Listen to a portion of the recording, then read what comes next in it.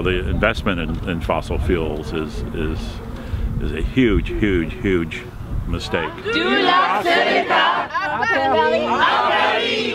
Action climat. Action climat. Maintenant.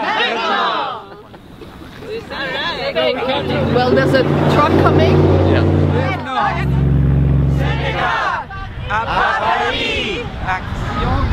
Action climat. Maintenant. Seneca Lake.